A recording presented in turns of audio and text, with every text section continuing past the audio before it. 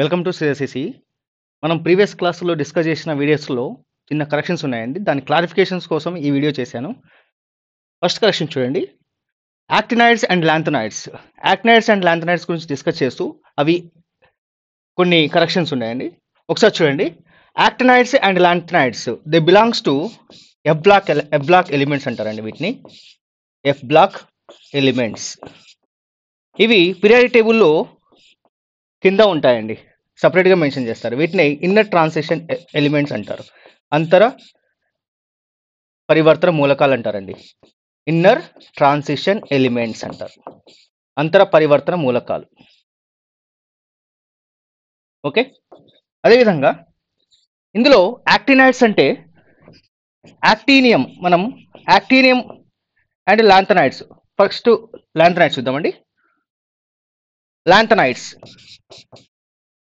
లాంథనం ఉంది కదా, లాంథనం యొక్క ఆటమిక్ నెంబర్ 57. అయితే లాంథనాయిడ్స్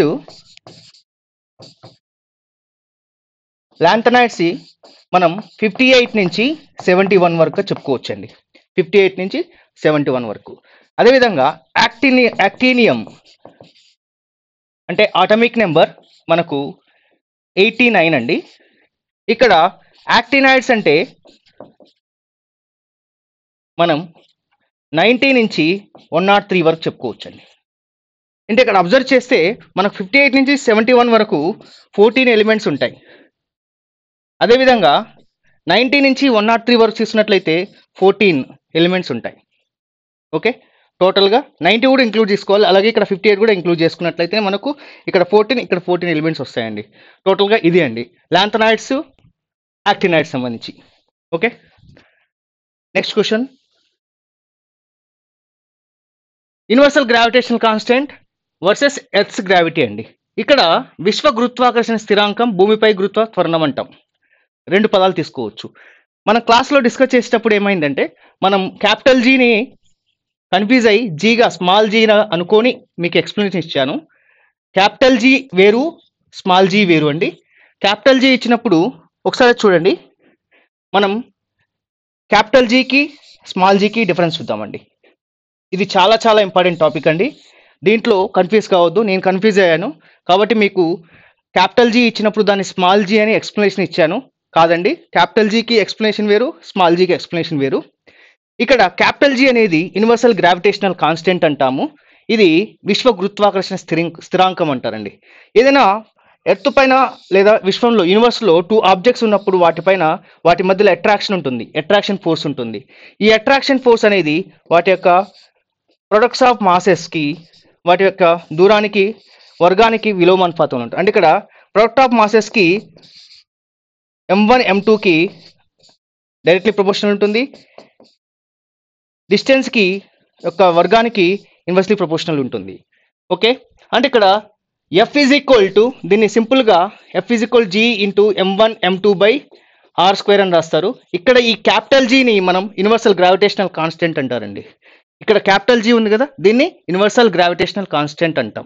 దీని యొక్క విలువ ఎంత అంటే మనకు 6.67 into 10⁻⁻11 Newton metre square per KG square అంటారండి. యూనిట్స్ కూడా ఇంపార్టెంట్ మనకు. 6.67 into 10⁻⁻11 Newton metre square per KG square అంటారండి. దీన్ని హెన్రీ క్యావెండిష్ ఈ వాల్యూని కనుక్కున్నాడు.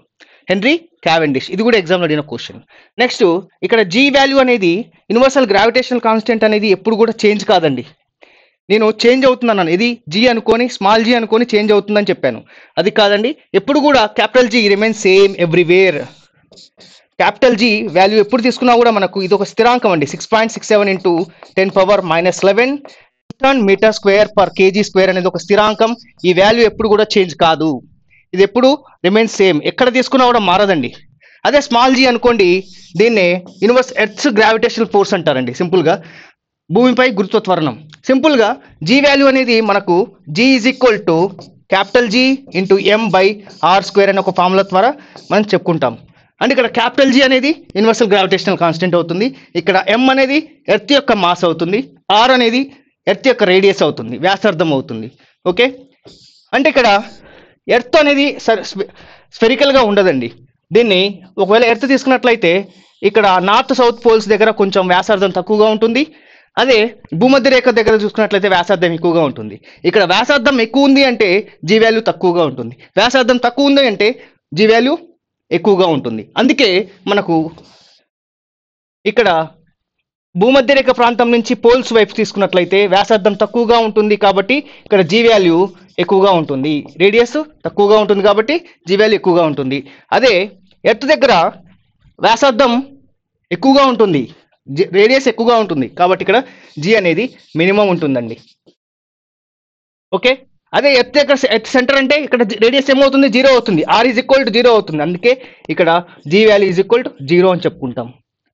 ఓకే, అదేవిధంగా జీ వాల్యూ అనేది హైట్ని బట్టి, ఇక్కడ హైట్ అంటే ఆర్, ఎర్త్ యొక్క సెంటర్ నుంచి రేడియస్ భూమి పైన హైట్ పెరిగింది అనుకుందాం. ఫర్ ఎగ్జాంపుల్ ఎవరెస్ట్ లాంటి ప్లేసెస్లో హైట్ పెరిగిందంటే ఆల్మోస్ట్ 1-3 కిలోమీటర్స్ పెరుగుతుంది, లేదా 1 or 2 కిలోమీటర్స్ పెరుగుతూ ఉంటుంది. పెరిగినప్పుడు ఏమవుతుంది, ఆర్ వాల్యూ కూడా పెరుగుతుంది. ఆర్ వాల్యూ పెరిగిందంటే జీ వాల్యూ ఏం తగ్గుతుంది కదా, అంటే హైట్ని బట్టి జీ వాల్యూ తగ్గుతుంది. అంటే ఇక్కడ స్మాల్ జీ వేరండి, ఇక్కడ క్యాపిటల్ జీ వేరండి. మనం స్మాల్ జీ ఇచ్చినప్పుడు స్మాల్ జీనే ఆన్సర్ చేయాల్సి వస్తుంది, క్యాపిటల్ జీ ఇచ్చినప్పుడు ఇక్కడ నేను కన్ఫ్యూజ్ అయ్యి మీకు ఎక్స్ప్లెయిన్ చేశాను, అది వదిలేయండి. ఇది కరెక్ట్ కాన్సెప్ట్ అండి. G value capital G universal gravitational constant ఎప్పుడు కూడా మారదు, it remains same everywhere. Okay, next correction చూద్దామండి. Largest and smallest endocrine glands గురించి మనం ఎండోక్రైన్ గ్లాండ్స్ గురించి డిస్కస్ చేస్తూ లార్జెస్ట్ ఎండోక్రైన్ గ్లాండ్స్ అండ్ అది స్మాలెస్ట్ ఎండోక్రైన్ గ్లాండ్స్ గురించి చిన్న కరెక్షన్స్ ఉన్నదండి. ఇక్కడ అబ్జర్వ్ చేయండి, ఎండోక్రైన్ గ్లాండ్స్లో అసలు గ్లాండ్స్ తీసుకున్నప్పుడు మనకు ఎగ్జోక్రైన్ గ్లాండ్ అంటాం, ఎగ్జోక్రైన్, ఎండోక్రైన్.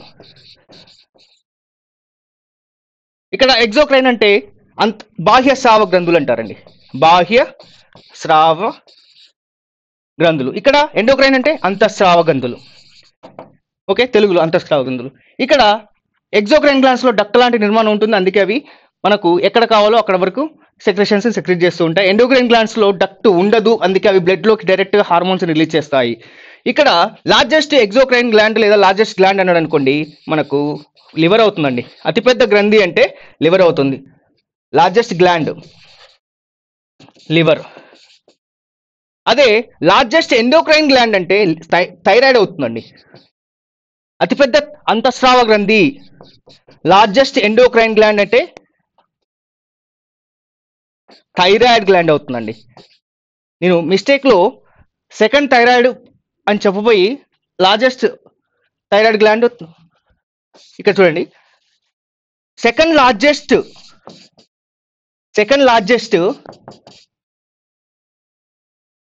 ప్యాంక్రియాస్ అవుతుందండి.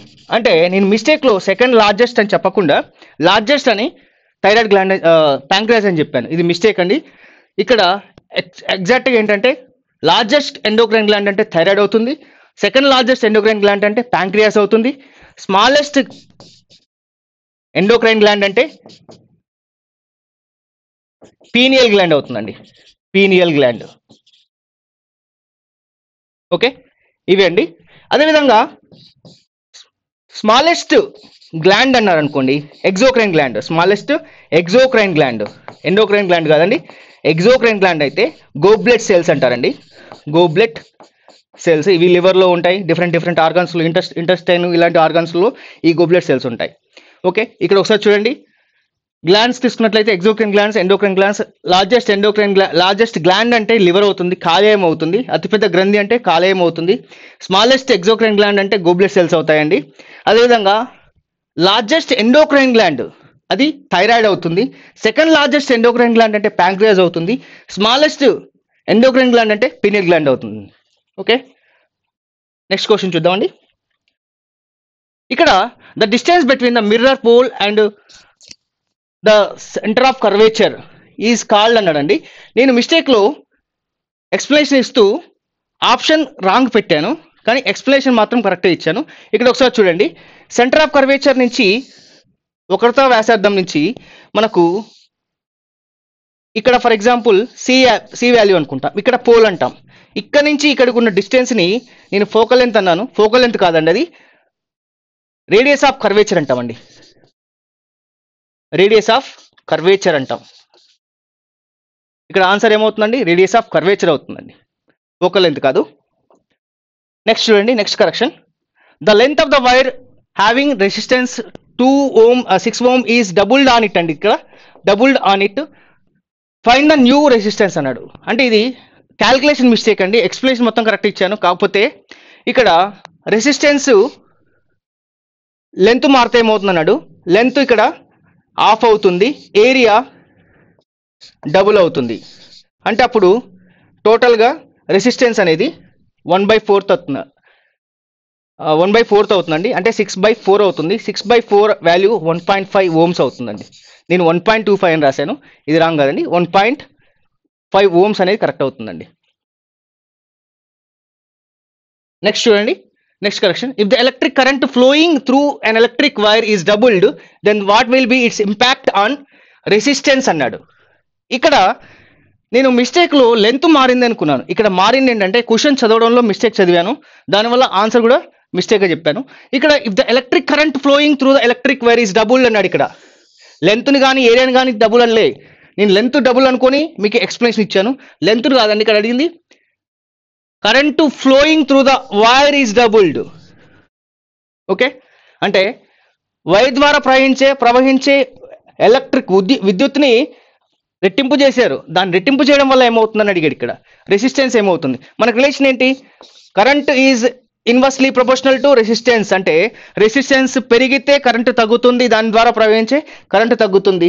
రెసిస్టెన్స్ పెరిగితే కరెంటు తగ్గుతుంది, రెసిస్టెన్స్ తగ్గితే కరెంటు పెరుగుతుంది. ఇన్వర్స్లీ ప్రపోర్షనల్ కదా. అంటే ఇక్కడ కరెంట్ని డబుల్ చేశారు అంటే రెసిస్టెన్స్ ఆఫ్ అవుతుందండి, resistance will be become of. ఇది ఆన్సర్ అవుతుందండి. నెక్స్ట్ కరెక్షన్ చూడండి. Who discover the law of atomic forces అన్నాడు. ఈ క్వశ్చన్ ఇక్కడ మిస్టేక్లో లా ఆఫ్ ఆటమిక్ థియరీ అనుకుని ఆన్సర్ చెప్పాను. లా ఆఫ్ ఆటమిక్ ఫోర్సెస్ అండి. లా ఆఫ్ ఆటమిక్ థియరీ వేరు, ఆటమిక్ ఫోర్సెస్ వేరు. ఇక్కడ ఆటమిక్ థియరీ అంటే జేజే థామ్సన్ అవుతుందండి, లేదా పుచ్చకాయ నమూనా అంటాం. వాటర్ మిలన్ మోడల్ కూడా జేజే థామ్సన్, ఎలక్ట్రాన్ కనుగొన్నది కూడా జేజే థామ్సన్. ఇక్కడ జేసి బోస్, జగదీష్ చంద్ర బోస్ ఏంటంటే ఈయన క్రెస్కోగ్రాఫ్ని కనిపెట్టాడు. క్రెస్కోగ్రాఫ్ ఇది మొక్కల్లో ప్లాంట్స్లో గ్రోత్ని డిటర్మైన్ చేయడం కోసం యూజ్ చేస్తూ ఉంటారు.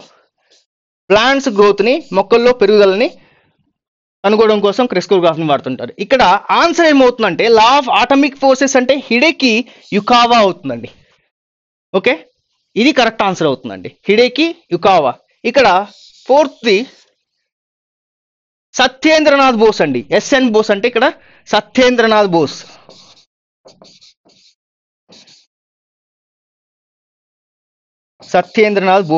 ఇతను బోసాన్ పార్టికల్స్ ని కనుక్కున్నాడు. బోసాన్.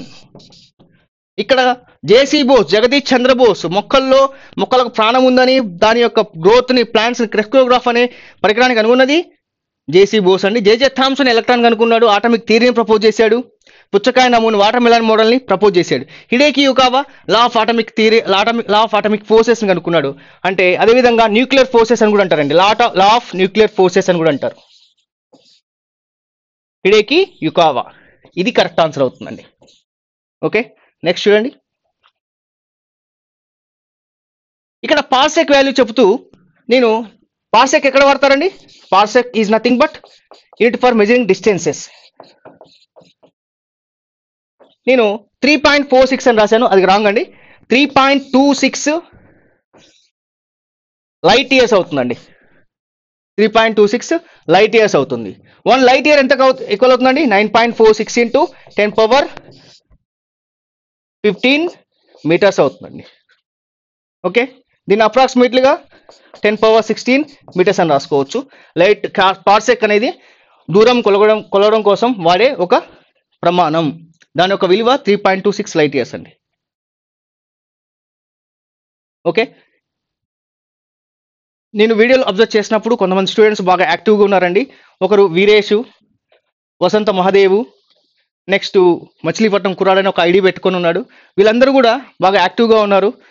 నాగ్ డిటిఎస్ అని, వీళ్ళందరూ కూడా బాగా యాక్టివ్గా లైవ్ క్లాస్లో ఎక్కువగా యాక్టివ్గా పార్టిసిపేట్ చేస్తున్నారు. వాళ్ళు అదే విధంగా యాక్టివ్గా పార్టిసిపేట్ చేస్తూ ఎగ్జామ్లో సక్సెస్ కావాలని కోరుకుంటాను. Thank you.